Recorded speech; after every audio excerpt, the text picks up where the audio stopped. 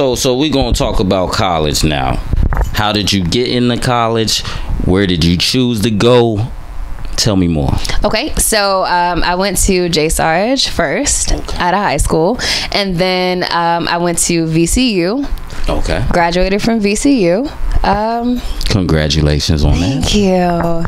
It was rough, man. It was rough? Rough as hell. Did you do it in 4?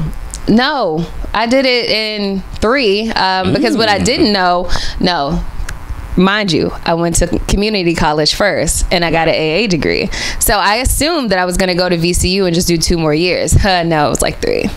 So you did 5. Yes, anyone who's considering going to community college first, I really would tell them to reconsider. Just go straight to the 4-year university. Okay, so it might be some young women who tune in.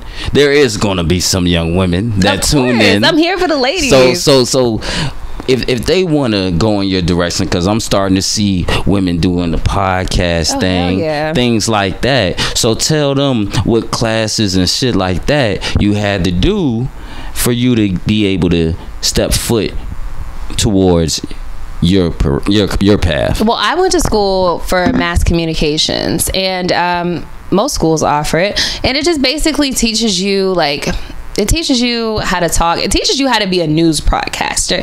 That's what VCU's program does. I don't know what other people's programs do, but you can take different classes to kind of shape your curriculum into what you want to do within mass communications.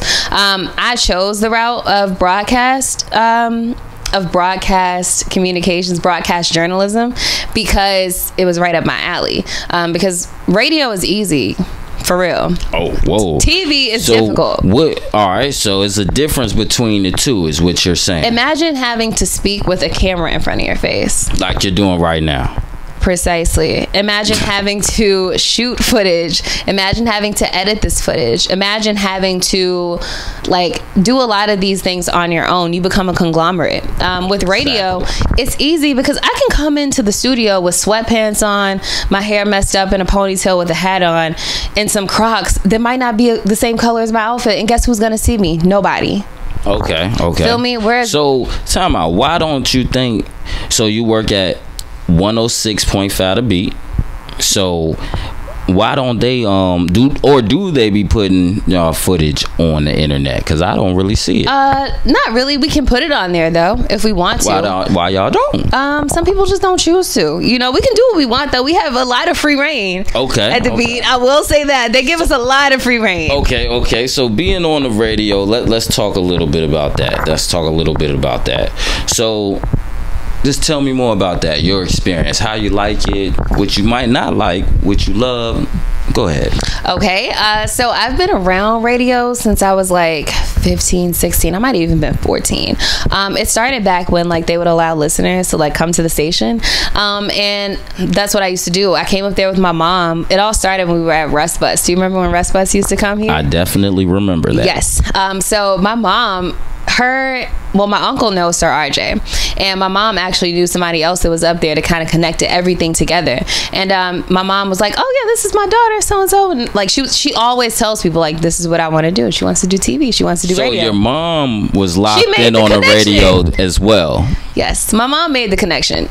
So they were like, "Okay, just come up to the studio one day." Came up to the studio, and then I just never stopped coming up there. Me and my mom used to sit there. I would do my homework from school, so at the station. How old were you? I was I might have been 15.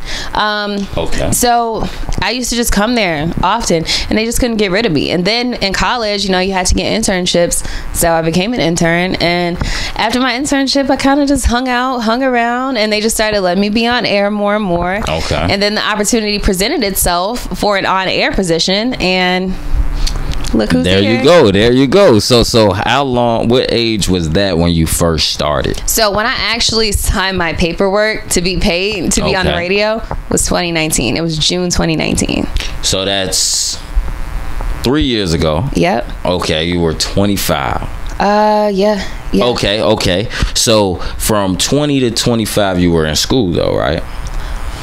Mm-hmm. So you basically got it as soon as you got out of school. Pretty much, yeah. Okay. So you was doing that all at the same time. Exactly. All right. So once you signed, what changed in your life? Nothing really changed.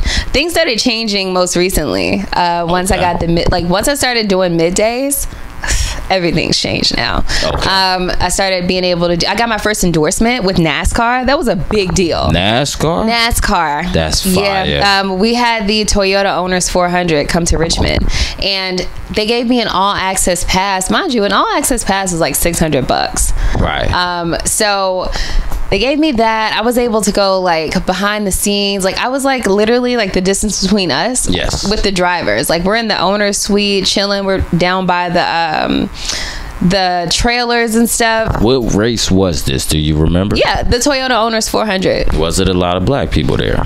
It was some. Okay. So you're at the NASCAR. You said it's the Toyota what? Owners 400. It was at the Richmond Raceway. Okay. Yeah, it was a big event, huge. Okay. Yeah. So you got that endorsement now. You had a great time at the event. Who won? Denny Hamilton. He's from Chesterfield, actually. Wow. Yeah. He grew up in Chesterfield. I think he's from Florida, but he grew up in Chesterfield. So that's pretty dope. Okay. That's pretty dope. And then Bubba Wallace was there. He posed for one of my pictures. That was pretty cool. He's like the only black NASCAR driver, I think, it's in a specific series. But yeah, I mean, it's not a lot of black people in NASCAR, but he's really a groundbreaker. Plus, he's signed to Michael Jordan's team. Okay. Big deal. That is definitely a big deal. Yeah. He must go really drive. So